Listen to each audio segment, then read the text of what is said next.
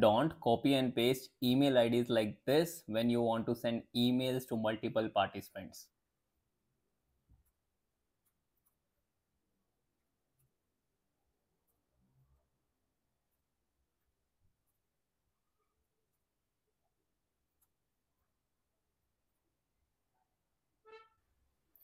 So it is time consuming. Instead of this, you can use amazing trick, that is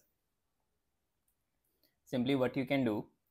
You can use here text join function and join all these emails separated by semicolon. So simply our delimiter will be in this case semicolon. You can type in double quote semicolon and then use comma, and true you can use to ignore empty cells.